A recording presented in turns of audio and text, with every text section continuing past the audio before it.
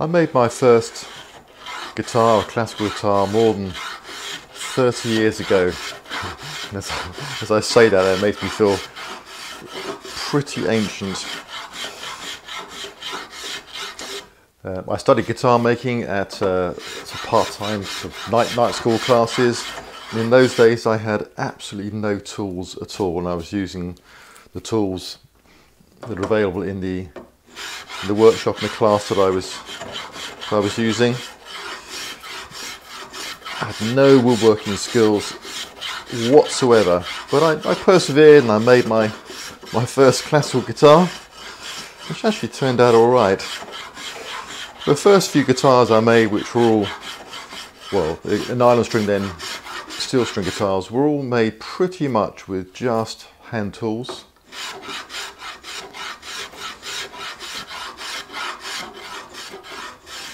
But if you've watched any of my other videos on guitar making, you'll see that I've got in my workshop quite a lot of machinery now, which I've acquired over the years.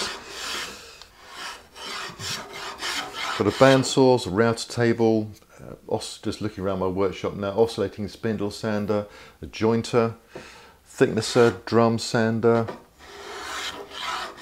and a whole load of other tools as well.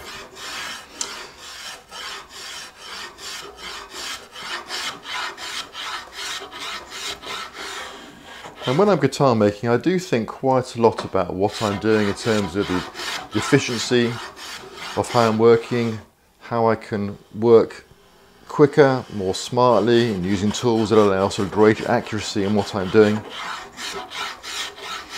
Just think about jigs that I could use that will just allow me to sort of replicate what I'm doing in an efficient and quick way, just to get a good end result.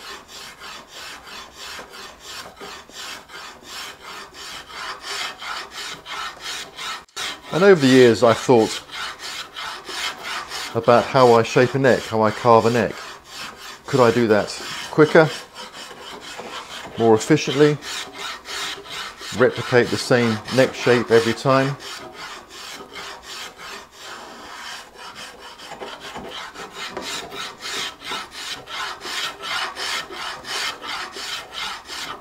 But I've now come to the conclusion that I will just carry on shaping a neck in pretty much the same way that I've done it for the last 30 plus years.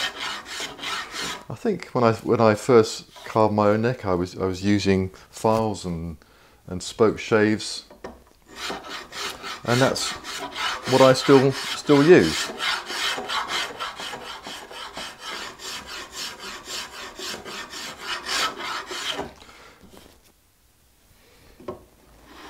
So why carry on doing it this way when there are perhaps quicker, certainly quicker, maybe more efficient ways of doing this? Well, I think for me there are primarily sort of two reasons. One is connection with my own past.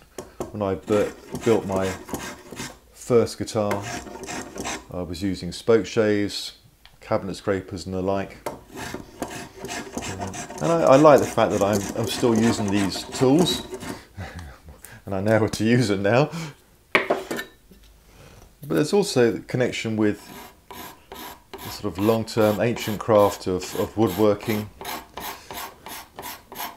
These spoke shaves, their name comes from the times when the spokes of wheels were shaped by hand using tools such as these, obviously for chair making as well. And so I like that connection with the ancient craft of working with wood.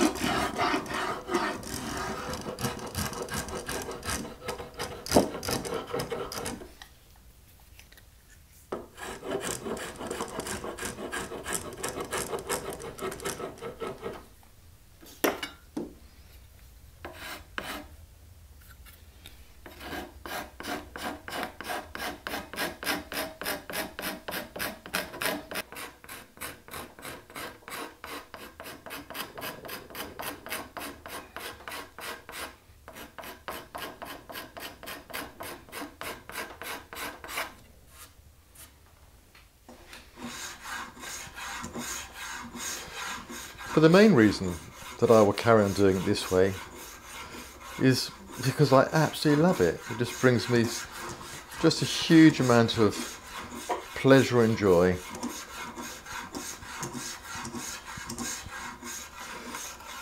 Of all the parts of guitar building, neck carving is my favourite part. And I always look forward to this part of the process.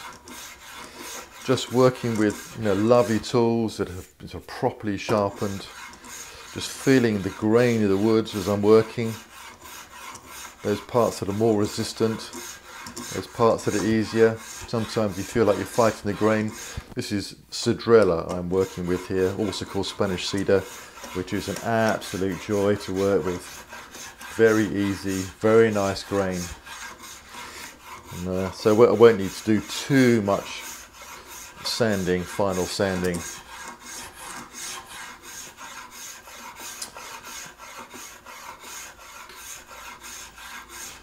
I just find it's a very therapeutic process.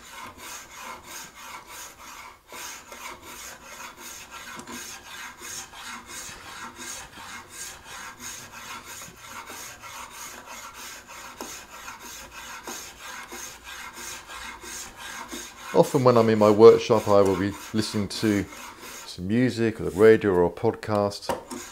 But when it comes to guitar building, I just turn all that off. Just listen to that sound of the spoke shave slicing through the wood. Just get lost in my thoughts. Just concentrate on the task at hand and the final shape, neck shape that I'm wanting to achieve. This is going to be more sort of Gibson shape than Fender.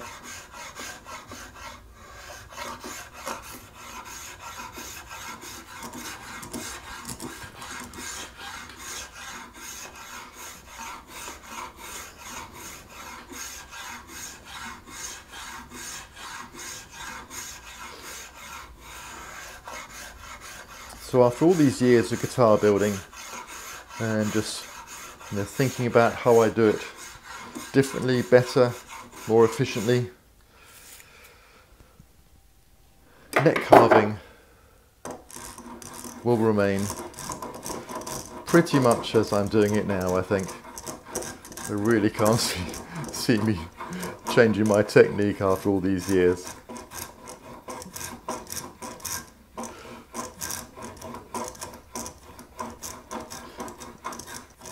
One of the reasons I make guitars is because I enjoy it. Yeah, I love just seeing a project come together, so a concept in my head coming to fruition. A guitar that I imagined or designed and just seeing it all come together is incredibly satisfying. As I say, this part of the guitar building process I just find incredibly satisfying. So, why change?